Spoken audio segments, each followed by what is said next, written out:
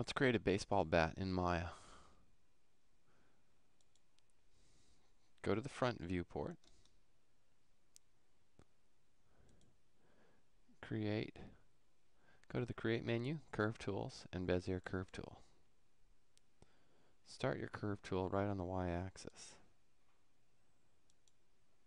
Draw 1/2 of the profile of the bat.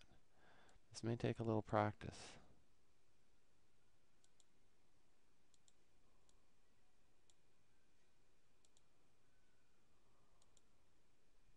Hit Enter to stop drawing the line.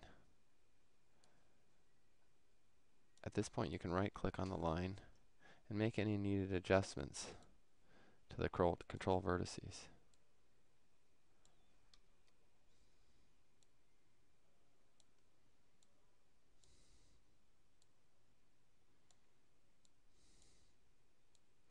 I'm just moving mine up a little bit to straighten out the look of the bat.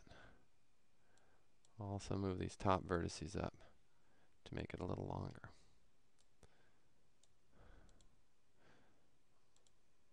Once you have everything how you like it, under the modeling menu set in curves, select Revolve and the options.